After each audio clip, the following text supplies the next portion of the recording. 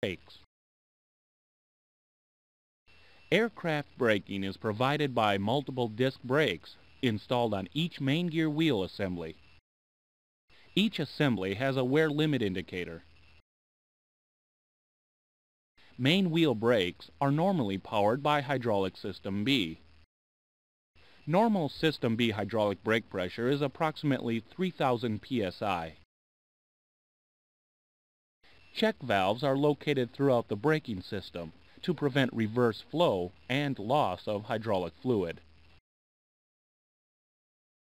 A brake accumulator maintains a nitrogen precharge of 1,000 psi. Trapped accumulator pressure is capable of providing several brake applications in the event hydraulic pressure is not available. Pressure on the precharged side of the brake accumulator is displayed on a direct reading hydraulic brake pressure gauge located in the left wheel well. Normally, pressure to the brakes is controlled by brake metering valves, which are operated by the rudder pedals. However, during landing gear extension and retraction, the brake metering valves are operated by System A landing gear retract or extend pressure. A lockout deboost valve in each brake line reduces hydraulic pressure to the brake and limits the loss of system hydraulic fluid should a leak occur on the brake side of the valve. With the brakes applied, the handle must indicate in the green band. If the handle is in the red toward the valve body, the fluid quantity in the brake end of the valve is low. Pulling the reset handle with the brakes applied causes the valve to refill to the proper amount. A hydraulic brake interconnect valve allows System A hydraulic pressure to pressurize the main gear brake system if hydraulic system B is unavailable. Each main wheel brake is provided with anti-skid protection, which prevents wheel skidding by controlling brake pressure from the brake metering valves to the brakes. The anti-skid system electronically senses and compares wheel rotation. If the rotation rate of one wheel drops significantly, the system causes the anti-skid valve to reduce and modulate brake pressure, bringing the slower wheel up to speed. A pneumatic brake system is installed to operate the main gear brakes should normal hydraulic braking be unavailable. Pneumatic bottle pressure is displayed on a direct reading gauge located in the nose wheel well. Minimum charge pressure is 1100 psi. Brake system controls and indicators for the captain and first officer are located on the overhead panel, captain's instrument panel, the pedestal, and on the rudder pedals. Brake system controls and indicators for the second officer are located on the lower instrument panel.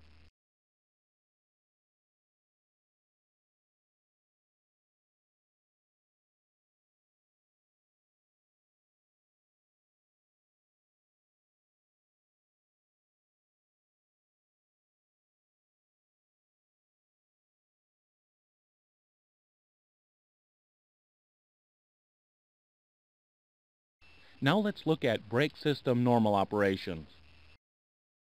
Braking pressure is controlled by individual toe brakes on the rudder pedals. Brake system pressure is displayed on the hydraulic brake pressure gauge. With the system unpressurized, an accumulator precharge pressure of 1,000 psi is displayed. With hydraulic pressure available, the parking brakes are set by applying pressure to the brake pedals and pulling the parking brake lever up. This locks the main gear brakes and deactivates the anti-skid system. The parking brake light illuminates any time the parking brake lever is locked in the up position. The main gear anti-skid switch controls the operation of the anti-skid system. Placing the switch to on arms the system. Brake release indicators display the integrity of the anti-skid system's locked wheel control. Anytime a full brake release signal is sent to an anti-skid control valve, the appropriate brake release indicator illuminates. In flight, with the landing gear retracted, the anti-skid system is deactivated and all release indicators extinguish. When the landing gear is lowered, the anti-skid system is rearmed. The brakes receive a full release signal and all indicators illuminate. A 3-position anti-skid test switch provides simulated wheel spin-up on the selected wheels. Holding the switch to inboard causes the outboard brake release indicators to illuminate and the inboard brake release indicators to remain extinguished. Moving the test switch to outboard causes the opposite indications to occur. The switch is spring-loaded and returns to the center position when released. To stop wheel spin during gear retraction, System A landing gear retract pressure automatically operates the brake metering valves, allowing System B brake pressure to apply the brakes.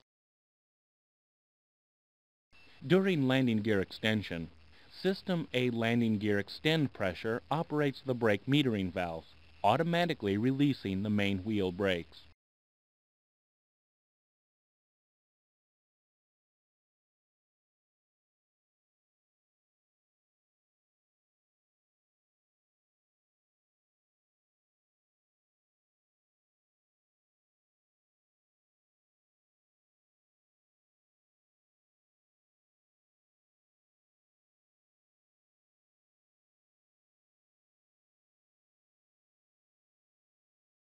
Now let's look at brake system abnormal operations.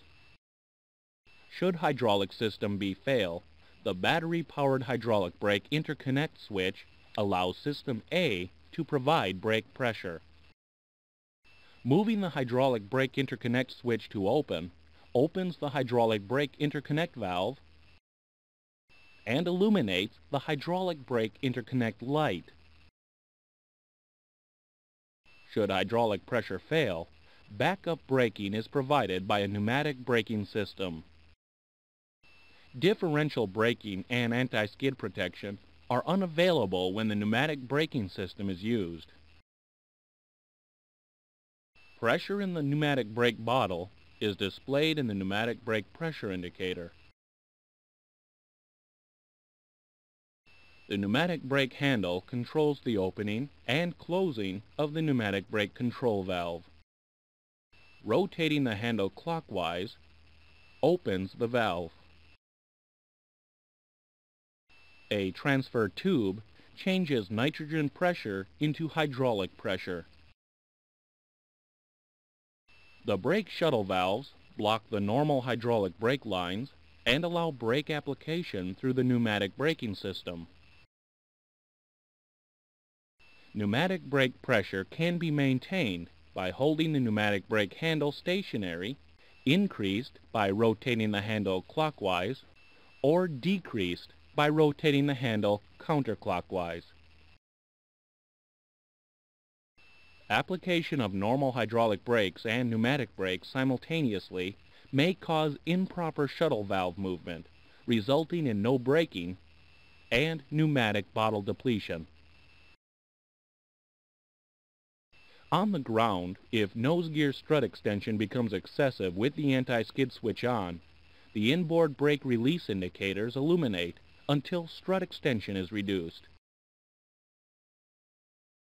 In flight, after landing gear extension, failure of any brake release indicator to illuminate indicates either a failure within the anti-skid system or a locked wheel.